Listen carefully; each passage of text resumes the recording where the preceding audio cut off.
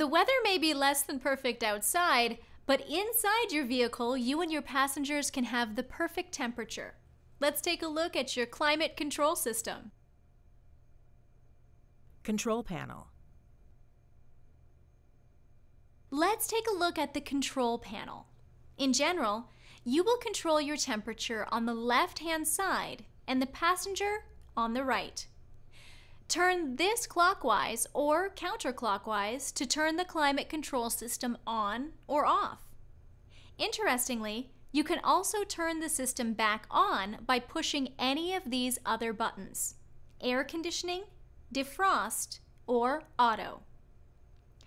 You can manage your in-car climate control automatically or manually. For automatic settings, press the Auto button. When Auto is selected, the temperature, airflow, and fan speed will be controlled by the temps you set for you and your guests. Set the temperature for driver and passenger by dialing up or down. If you're on the same wavelength, just press the sync button like this, and the passenger temperature setting can be instantly set to match the driver temperature setting.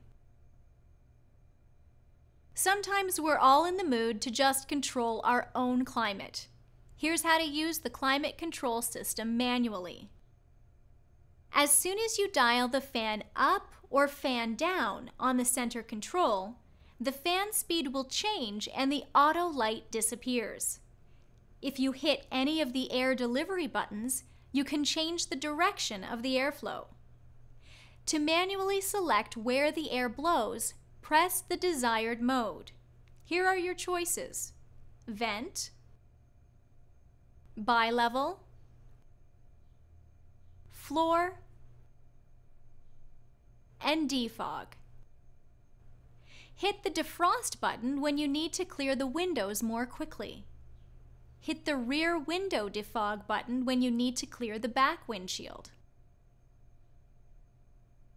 The rear window defogger uses a warming grid to remove fog from the rear window.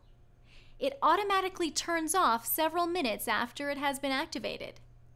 You can also manually control when the air conditioning is on or off by pressing the AC button here. Another way to assist in quickly cooling the inside of your vehicle is to use the recirculation option. This keeps outside air and odors from entering your vehicle while cooling the vehicle quickly. Note, recirculation cannot be used with floor, defog, or defrost modes. A solar sensor in the defrost grill in the middle of the instrument panel monitors the solar heat. Make sure not to cover this up, as it will affect the system performance. Rear controls. To activate the rear climate control system, press the rear button on your center stack in the front controls. Rear passengers can then control the fan speed, temperature, and select one of 3 air delivery modes: vent, bi-level, and floor. Heated and cooled seats. Your vehicle may be equipped with heated and cooled seats to make you and your passengers even more comfortable when the temperatures are extreme. The buttons to control the temperature of your seats are located here. To operate this feature, your engine must be running. Press the cooled seat button if available to cool the entire seat. This is the button you press to heat both the seat and the seat back.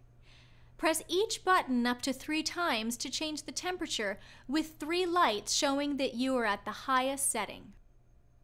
Something to remember about these temperature-controlled seats: when using a remote starter, the seats may turn on automatically, but will be canceled when the ignition is actually turned on when you get into the vehicle. You will then need to press the desired buttons again to continue to use heated or cooled seats. Is everyone comfortable?